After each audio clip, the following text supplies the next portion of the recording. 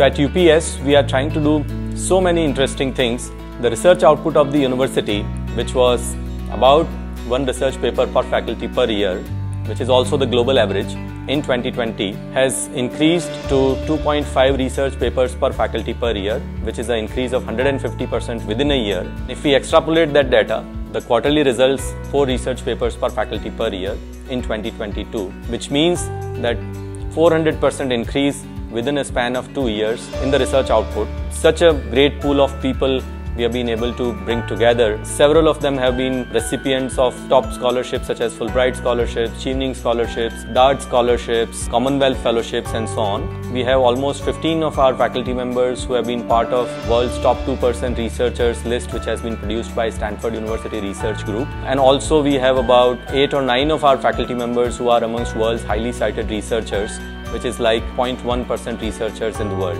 We train the PhD student to become innovator, inventor, scientist, demanded by research institutions, universities and industries in India and abroad.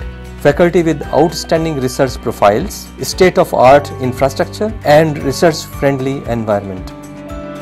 My PhD students here are dealing with several projects including groundwater remediation technologies, COVID-19 surveillance as well as antibiotic resistance.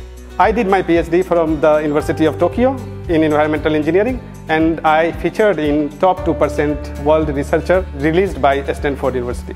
At UPS we have several facilities, cutting-edge instrumentation and very well known world leaders as mentors. I currently have been working in collaboration with MIT USA, Institute of Chemical Technology Mumbai and Kathmandu University, Nepal, to work on the mitigation of household air pollution that is arising in rural India. We are trying to solve a pollution problem which affects almost 70% of the population in India. This project is also in line with the UN Sustainable Goals as well as the Government of India mandate to reduce the CO2 emission by 2030.